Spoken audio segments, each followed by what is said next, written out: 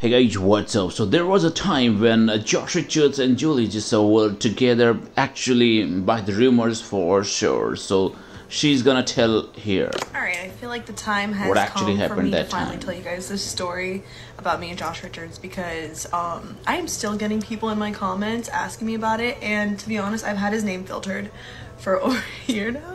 Okay, so back in April, I think it was 2021, so yeah, last year, my friend Gianna invited me out for drinks, and she wants to tell Bree. it all So we to went everybody. to like a rooftop in Wynwood, and we had drinks, and then Bree basically said, "Oh, do you guys want to go out tonight with my friends?" And like, she didn't say who, but we're like, you know what, whatever. We came all the way to Miami. Really got some time to reveal just go these out and have secrets to you ourselves a all. night. And then we walked in, and it was Josh, Griffin, and Kareem, who is one of my favorite people still.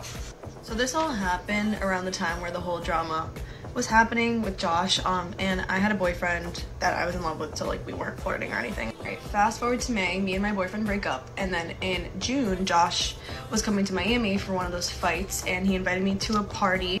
Yeah, hopefully you got to know something, and these are the deleted TikToks of Josh and Juliet and their group made together, and just it was a coincidence that TikTok were made. So, wanna know more about it? Let's go. And this is the party where I wore that red dress. You guys know it because he posted it. And he basically was like, "Oh, do you want to be in my TikTok?" And I was like, "Oh, sure, but don't tag me." Because honestly, I'm scared. I see what you guys do to other people and what you guys cancel them for, and I'm not perfect. I didn't go to this party like thinking that anything was gonna happen. Honestly, he ended up being like the sweetest guy ever. Like, introduced me to everyone he knew, which he did not have to do that. Like, it was a party and I didn't know anyone, and he was like, "Oh, this is Julie, which I just thought that was very nice. So after this party, it was at a house. We all went out to 11, and this is my first time at 11, so Okay, yep. we left. I think I left at 3 or 4 a.m., which is early compared to other people.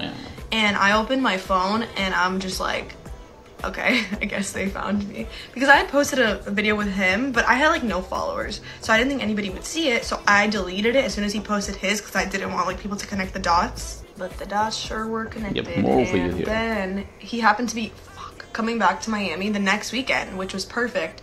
And that was the time that we went to Poppy's Steak. Everyone somehow found out I'm a normal person. Like, this shit doesn't happen to me. So Josh has like this player persona now, and I don't know if he's like that now or if he was always like that, but with me, I thought he was super sweet. I thought he was super mature, and honestly, this shocked me. Like, the guy has his head on his shoulders, he knows where he's going. Alright guys, hopefully you got to know everything here, so I will be back with more news news for for you. It just didn't you work out all. because of distance and age.